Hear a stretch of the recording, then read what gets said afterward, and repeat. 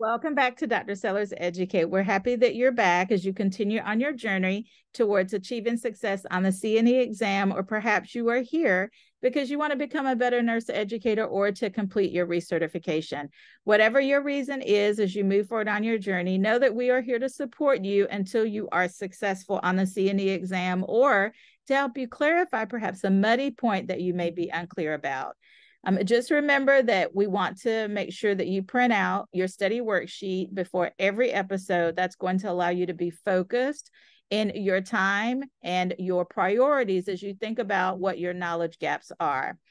That study worksheet you can find right here in the description, as well as the page numbers that are going to help you focus on content that is aligned with our review today, which will be focusing on clinical evaluation strategies. Right, so in Billings&Halstead, that's our primary text, 6th edition, chapter 18, pages 328 through 348. That's where you're going to find some additional content to expand your knowledge about our conversation and ultimately teaching strategies that will help you in the clinical setting. And then taking a look at box 18.2 on page 339, will also give you some additional content to help you better understand what our teaching strategies should be. All right, so as we look at our content, we're going to go ahead and jump in. We want to make sure that we are identifying what the evidence says we should focus on in order to help our students be the most successful in the clinical setting. This is aligned with Tanner's clinical judgment model. And if you're unclear about that model, there are some episodes, and we've listed those right here in the description for this episode, just to make sure that you are closing those knowledge gaps and have a clear understanding of concepts so that you can answer those questions correctly on the exam, okay, if that's part of your journey. So what are the 3 key tools that you want to use to help evaluate student effectiveness? We always like to start with our thought-provoking question. So let's take a look at our question for the week. Which of the following is a key element of the nursing faculty's role in promoting evidence-based practice among students? Every question that you see on the exam, I want you to think about, what is the question asking me and what is it that I know for sure? Okay, so the option for A is relying solely on textbooks. B, disregarding dated research findings. C, incorporating research evidence into teaching and clinical practice, or D, focusing on secondary scholarly publications. Okay, so think about, what is the question asking, number 1, and number 2, what is it that I know for sure? Okay, so based on the options that I'm given, you always want to think about what is the best answer. There may be 2 good answers, but there is always going to be one answer that is better than the other, okay?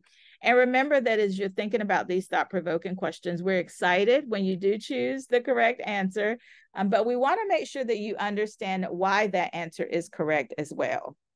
So what are these clinical evaluation tools that we're talking about to better validate students' learning in the clinical setting? First is really a strategy. We want to make sure we're using clinical performance rubrics. These are going to help provide a very structured, objective tool to help students better understand how we're going to evaluate them and what points are associated with each level of performance. It's going to include typically domains such as clinical skills, communication, critical thinking, professionalism, and patient-centered care. But again, the most important area that you want to focus on is being clear about the points associated with each level of the rubric, as well as the description of what that performance looks like when students earn those specified points. The second tool we want to take a look at is the Objective Structured Clinical Examination Checklist, also called OSCE.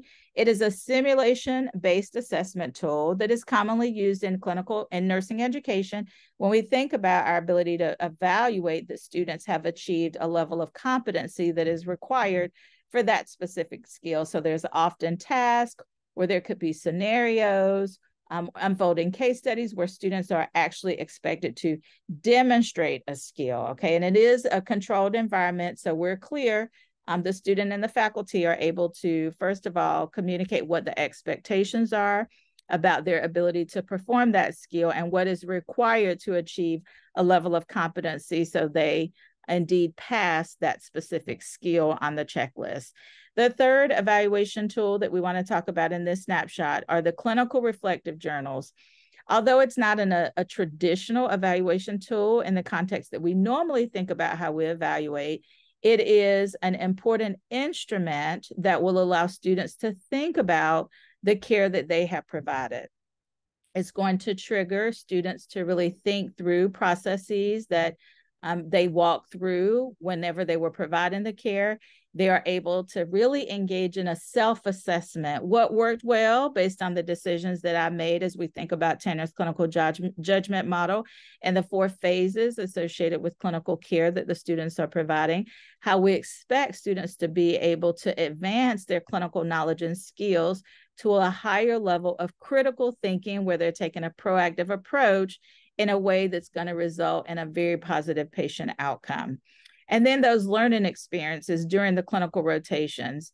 Clinical reflective journals, not only do they provide students with insight about perhaps what worked well, what didn't work well, and what they want to do differently next time, but it also gives us a small glimpse as faculty into how the student processed the clinical learning experiences, and perhaps it also gives us some insight about gaps that they may have in their knowledge processes.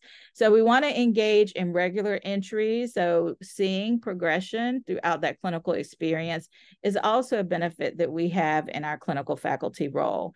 Students often can also discover challenges, perhaps, that maybe they did not perform from a clinical standpoint in alignment with what the evidence says. So them being able to think about, okay, so what was the missing piece? What didn't I understand? And students have an opportunity to really take that look at themselves and how they want to improve their clinical practice the next time. All right, so when we look at the practice question, the thought-provoking question, if you chose C, incorporating research evidence into teaching and clinical practice, you are correct. And I know that for some of you, you're thinking, okay, well, there may have been a second good choice.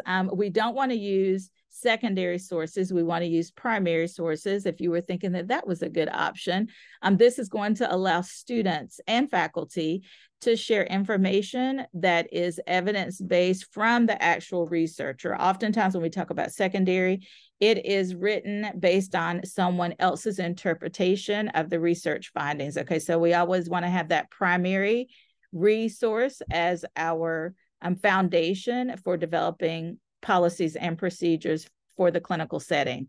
And so I would say if you have any questions about that thought-provoking question, just reach out to us. We're always happy to collaborate and work with you to better help you understand concepts that may be a little muddy for you. So in conclusion, there are many tools that are going to help us better evaluate our students' performance. That's what it's all about. We want to be able to objectively evaluate and validate students' clinical skills.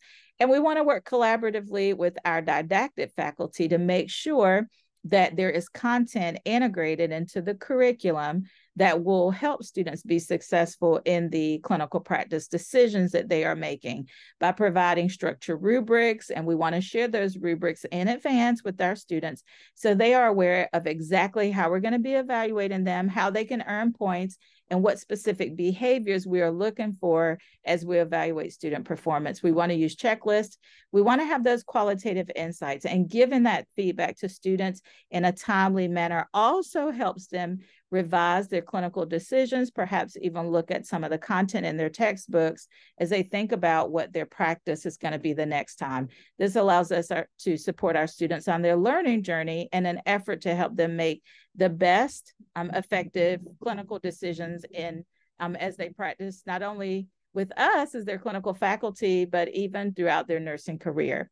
Until next time, we always enjoy spending time with you all. Reach out to us if you have questions, info@Dr. Sellers Educate, and we will see you next time. Have a great one, everybody. Bye-bye.